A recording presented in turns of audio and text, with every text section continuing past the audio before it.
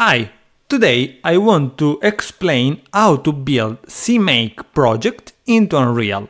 And I want to do that by showing you how I build Jolt Physics into Unreal. I want to quickly clarify that in Unreal there is a library which is called UE5 CMake.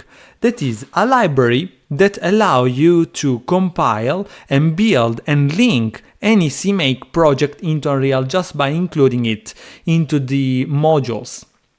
But I didn't want to use that because I wanted to create a directory that contains all the modules, so everything is self-contained into a single directory. The first step is the module configuration.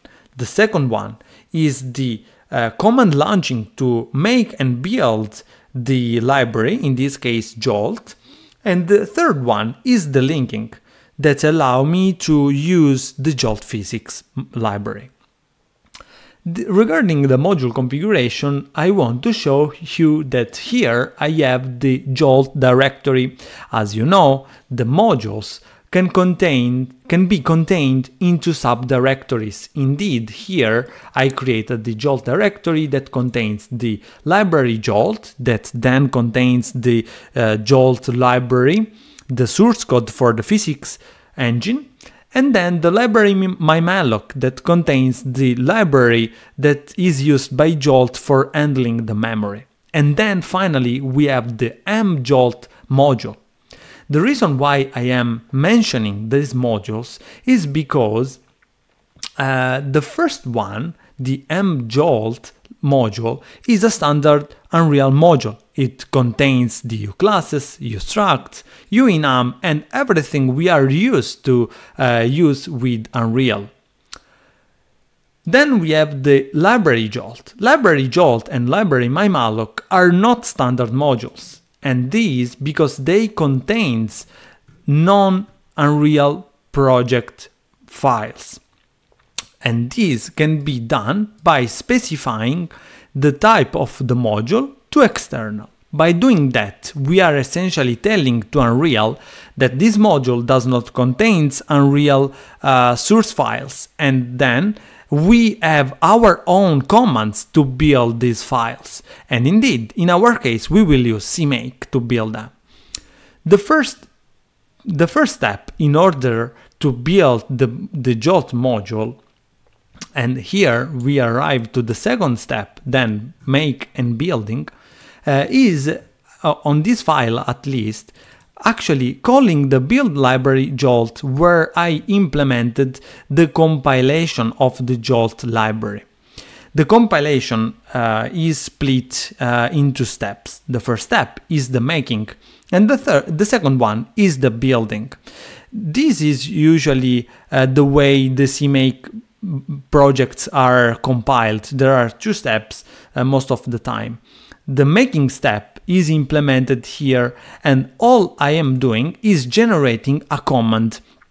This command is basically taking a bunch of settings depending on my needs. So all these settings, for example, cross-platform deterministic is on, and this all depends on my needs. Since I want to keep this generic, I will not go in depth why I am using these properties here, but all you need to know is that in order to generate the command to make the compilation of your project, you need to read the manual of the library you are compiling and enabling the features you need. Once you do that, you also want to make sure that for each platform you define the correct builder and also the correct build type and so on.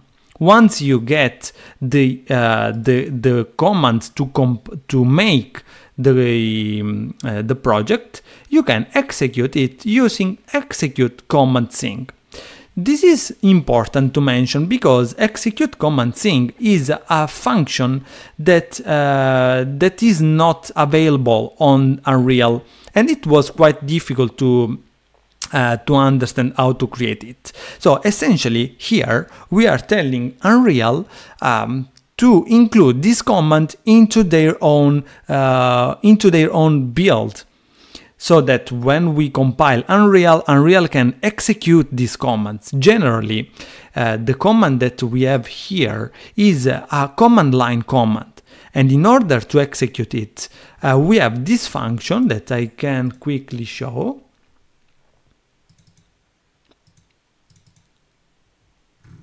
So I taken this function from the UE4 CMake, and basically this function here execute console commands. I will give this code to you, so eventually you can quickly use this function if you need.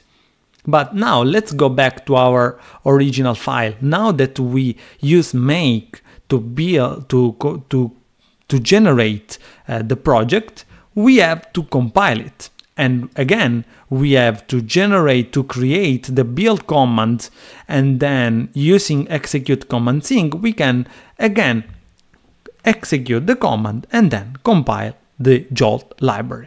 At this point, we have the library, and on our case, the library is being compiled into the Jolt binary. Now that we executed the compilation and we have the library, all we need to know is to complete the final step, which is the linking. The linking is quite simple and is composed by 4 steps.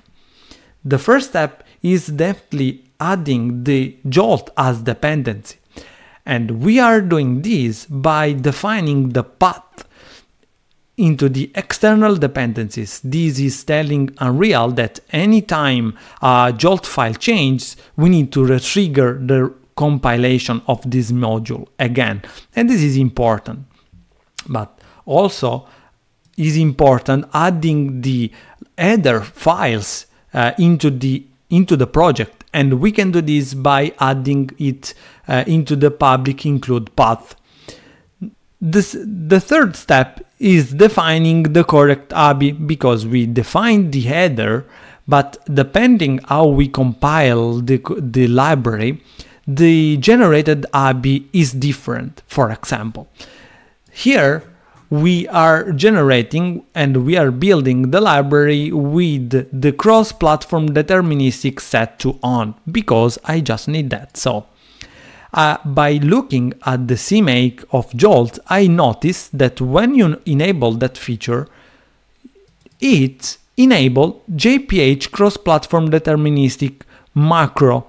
It sets it to 1, and so I need to do it as well. I am basically telling Unreal to define this macro and setting it to 1.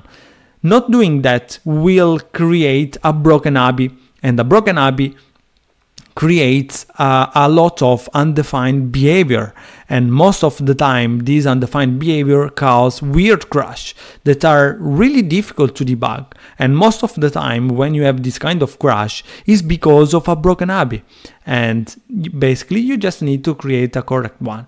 Creating a correct one is not that difficult, but requires a bit of time, to be honest. All you need to do is to open the library CMake file and figure out all the macros that it creates depending on the features that you are enabling, like I'm doing here, and on the build type, and eventually even on the platform. In any case, once you defined all the definition and you have finally created a correct ABI for your platform and your build type, the last step is just the linking. And linking again is easy, because you can add the library path to the public additional libraries.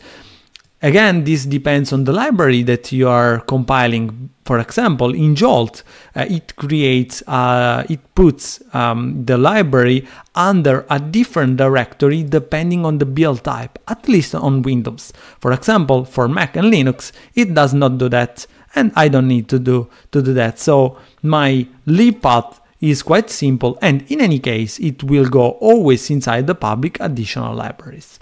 And basically that's it. We did all the 3 steps that we needed, that are essentially configuring the modules, making and compiling the library, and then linking it. Once we do this, we have the binary generated, and when we launch the commands, we can see that it builds. Something to mention about the mjolt is basically the interface that will allow me to use the Jolt Physics from other modules and serve like a bridge essentially. All you need to know is that inside the mjolt build.ch I am defining the library Jolt and library mymalloc as dependency. And this does two things. First, adds it as dependency. So we are telling Unreal that we need to compile those two library, of course, using our own compilation commands. And then we are telling to Unreal to allow us to import all the compiled library, even if they are external.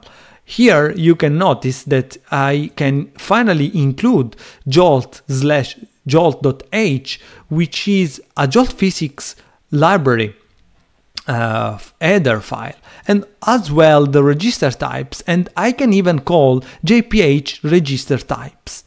And this means that everything works, and now I am able to use Jolt Physics into Unreal. On the next video, I will integrate the mjolt library into Unreal, and we will start seeing things moving. And for now, it's everything. You will find all the resources needed in order to compile any CMake project into Unreal. And basically that's it. I hope that this is useful. Leave a like or leave a comment if you need any help. Thank you very much.